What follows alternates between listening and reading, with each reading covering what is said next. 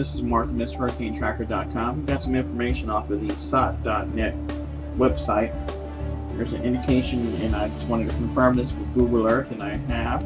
On March 14th, 2011 at 15:53 UTC, or 11:53 a.m. Eastern Standard Time, the Atmospheric Infrared Sounder, AIRS, has found a unique subtropical storm system and is moving away from the Brazilian coast. However, you see right here is the subtropical storm.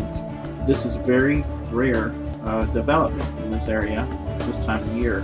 So we're going to continue to keep you posted on what's happening with the storm, and if I get more information on it, I'll post it.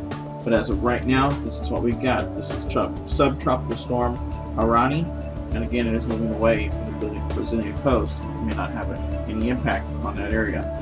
So again, stay tuned with us right here on MrHurricaneTracker.com for the latest information. Thank you very much for watching. Please rate, subscribe, and comment, and have a wonderful day.